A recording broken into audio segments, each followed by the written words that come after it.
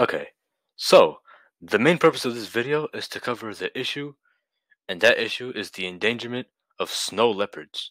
Snow leopards are an endangered species of Asia, and their endangerment is a big problem to the ecosystem around it.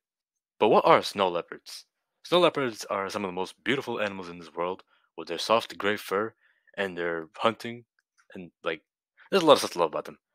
They're arguably some of the coolest looking cats out there. But that's not the point of this video. The point of this video is the problem that snow leopards are facing. As I mentioned earlier, they're endangered. They're endangered because of people constantly poaching them, using their hides for clothes, using them for furniture, and worst of all, using them for food. I've come to raise awareness of this issue and how it is impacting the ecosystem.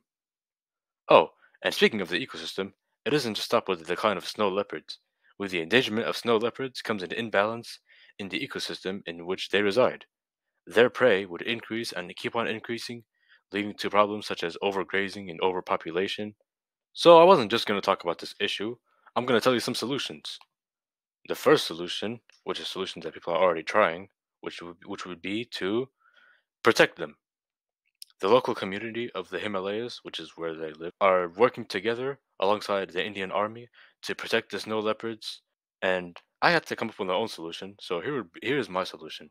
My solution would be to start manually breeding them, like domesticating snow leopards, so we can have more of them in this world. And once we have enough of them, we can release them into the wild. Though this method isn't flawless, there is a big flaw, and that would be that snow leopards would be too adjusted to being domesticated that when they get released into the wild, they might have trouble readjusting into the wild, into their natural habitat. And also, it would be very costly. I'm talking like $5,000 is like an approximate amount. It could cost more or less depending on how they manage it over there. And this issue has been going on for a long time too. Snow leopards have been endangered since 1972. So yeah, as you can see, snow leopards being endangered is a big problem and is still going on. I just came here to give you some general information about it, and yeah, that's basically it. So yeah.